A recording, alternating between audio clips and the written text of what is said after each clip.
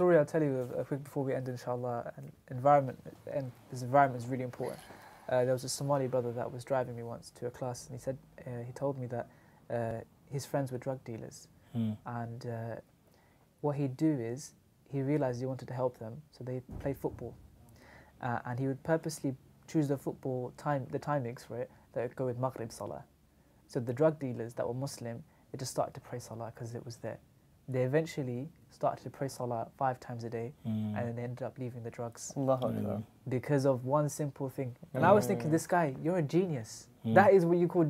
That's like someone who says, "Look, I haven't got the world in my hands, but I know if I just do a small little thing here, cheeky little thing, it might lead to something great." And this is why in Islam we have this wonderful concept that Allah loves those deeds that are done most regularly. Small and consistent, right? Yeah. And in terms of our growth, like, people watching, they might be in a position where they know they want to get there, but they're right here right now. Yeah. And so they're like, how on earth am I ever going to get there? They feel like they're going to have to make huge, massive steps to So what do they do? there. What do? They take their belief and they lower it, or their achievement. Yeah. And they go, instead of me getting there, I'll I'm going to go here. Yeah. Right? And I'm saying you don't need to do that. What you need to do is you need to raise even higher. Yeah. And then you need to believe that you can do it, and you need to go and find a way to do it. Right. Because anything, this is the beauty of the world now, anything you want to find out, you're one click away. You're someone who smokes, you want to quit smoking? How to quit smoking, right? You're someone who wants to be great at public speaking? How to be great at public speaking? Like any topic anyone needs to do, you go, you watch TED Talks, which are good quality, you go onto YouTube, you watch podcasts. Like, you can master any area of your life in terms of content. And then the second part is going out there and doing it. Like, if I started managing people like all those years ago, if I didn't continue to manage people, it wouldn't be great. Yeah. Right? So you need to go and do the action. So one is you need to get your mind right about the level that you can achieve, then do the action, and then be consistent in it. Because when you work in Muslim organizations, there's all kinds of issues that happen. People have this utopic kind of mindset about Muslim organization. I'm going to go into the Muslim organization, all the brothers are going to be friendly with each other. Assalamu alaikum, brother, assalamu alaikum, sister, and everything's fine. But when they get there, there's backstabbing, there's politics, there's all this, and then they're like, you know what, I can't work here, I'm not going to work here anymore. It's like, no, this is the part of it, this is the real test of it, right? So you just got to continue. Like, you imagine if I had stopped speaking at Al-Maghrib when I first started, my life would be completely against communication, right? So we don't let these fears stop us. When fear happens, you go and you hit it on the head. SubhanAllah, there's a quote on this. A grammarian, I can't remember, one of the greatest grammarians to have existed in Arabic. He wanted to master. I think it wasn't Imam Sibawayh. I could be wrong. It's a book on Value of Time by Sheikh Abdul Fattah Ali Ghudda. Talks about this, and this man wanted to learn about grammar. So he spent 70,000 dirhams. I don't know how much that is now. Just to acquire it, and he became a master. He became a master. So he said, "Look, I've got to go," and he used his money to master something. He spent it in the way of Allah to learn it, and he eventually became. And he was someone who wasn't very good. He said at the start of it, he was just quoting it. He said, "I wasn't very good at it." It's a bit like how you're saying it. I wasn't very good at it, but I persisted and I spent and I tried to learn it, and I became a master. Because why? Persistence overcomes resistance. It doesn't matter what resistance you face, as long as you keep going, you keep doing, you keep getting the knowledge, you learn from your mistakes.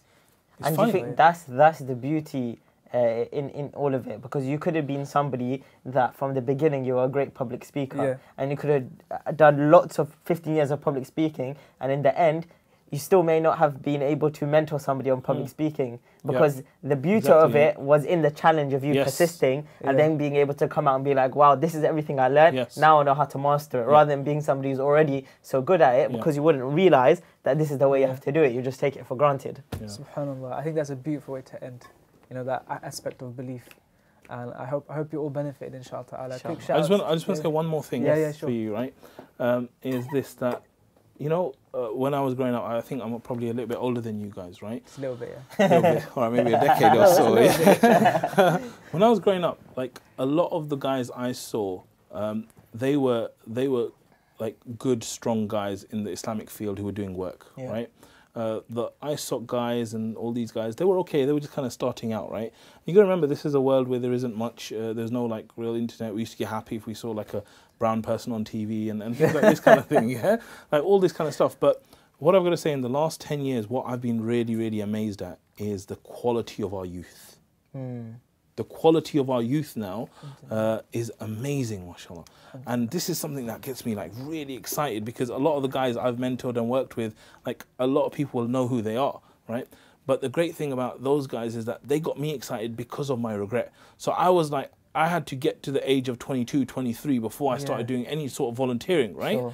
And then it was like, oh my God, I'm so behind, right? And then I saw these guys who were coming into Aira and Al-Maghrib when I was starting, you know, these guys were volunteering. They were like 18, 19 years old. And they already and they had experience already volunteering, and they were confident, they were this, and all they needed was me to believe in them more and raise their standards. Say, no, you think you should be there. No, you should be here, right?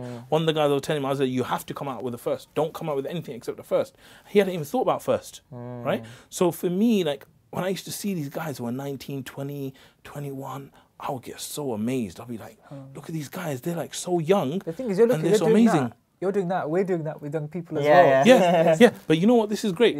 This is amazing because it gives me hope for the ummah. Like, there's a turnaround in the ummah, right? If you go back 20, 30 years ago and you look at youngsters who are like 18, 19, 20, they didn't know nothing about Islam, never mind like doing anything for Islam, right? So what I want to say is that it's so amazing of what's possible. And you guys know the story already of Umar radiallahu anhu, when he's in a room and they're like, okay, he goes to everyone, make a wish. Oh, yes. He's like, make a wish. And one of the guys like, I wish I had lots of gold. Why? So I could give for the sake of Allah, right? And another one, he goes, okay, I wish I had gold and pearls so I could give for the sake of Allah, and I would give sadaqah and stuff. And Umar radiallahu anh said, I wish that this room was filled with people like Abu Ubaidah ibn al-Jarrah. And Musab ibn Umair. Why? Because he valued people over anything else. Right? And I'm saying, like, the reason I'm here is actually for the people that are watching, for them to realize what they are. Because most of the time people don't realize what they are. And I'm saying that you as Muslims, you're amazing. And you can achieve amazing things. You have the tools, you have everything you need. You just need to raise your standard, have that vision of yourself getting there, and you can get there because you're in an environment now where there's people like you who are doing amazing work. And this is the kind of vision that we should be setting for all of us, inshallah.